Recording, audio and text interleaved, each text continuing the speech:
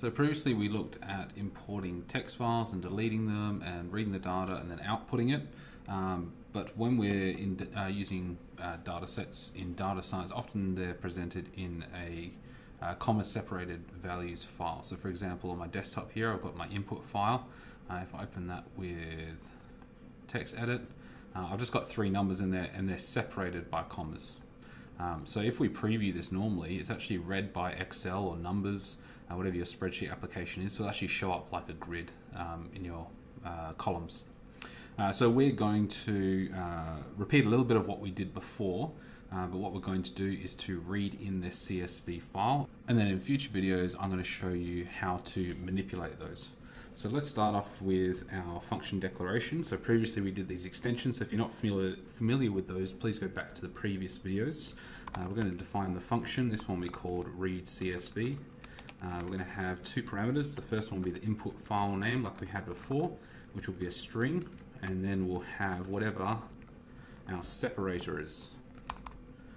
So in this case it would be a comma, but perhaps you have a different problem or a different file which has a different separator which you can deal with. Perhaps it's just a space.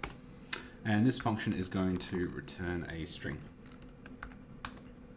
Okay, so from here the first thing I'm going to do, like we did before, is to split our file name.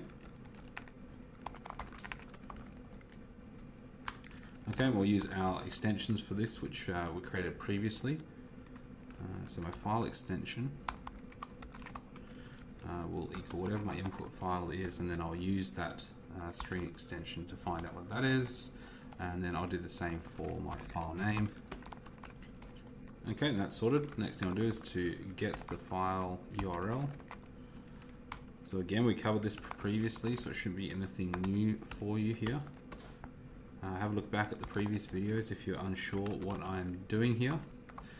Basically, we're going to get this file manager. We'll use the input methods, find the URL of that file.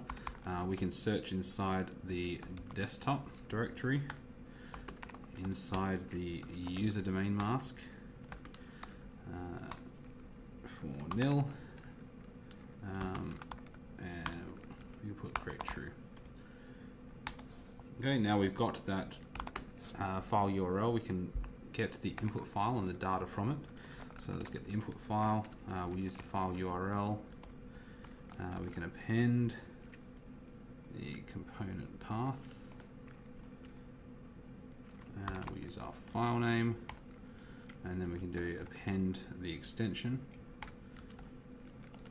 and we can use our file extension. Okay, so that gets our file, and then we can get the data. Okay, and we'll use a do catch clause here to ensure that any errors are handled. For example, if there is no file existing, that's probably the most common one you're going to have, or if the file is named differently, that's probably the biggest error that you're going to get. So let's get that saved data from that input file, and then we'll get it to return.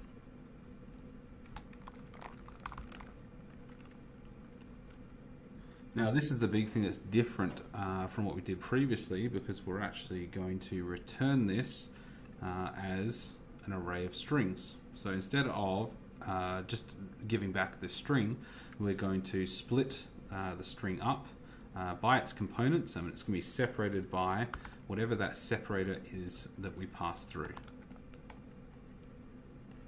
Okay, and then our return statement will be slightly different than what we did previously.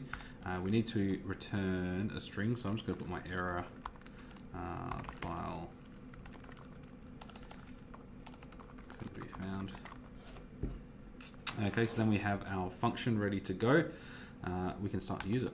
So let's give that a go. I'm going to create my variable called my data. It's going to use my function read CSV. Okay, I need an input file. My input file is on my desktop here. It's called input.csv. Make sure that you do put your playground file in the same position as where this is. It just makes it a little bit easier. My separator is a comma, and then I should be able to print out my data. So I'm going to run this.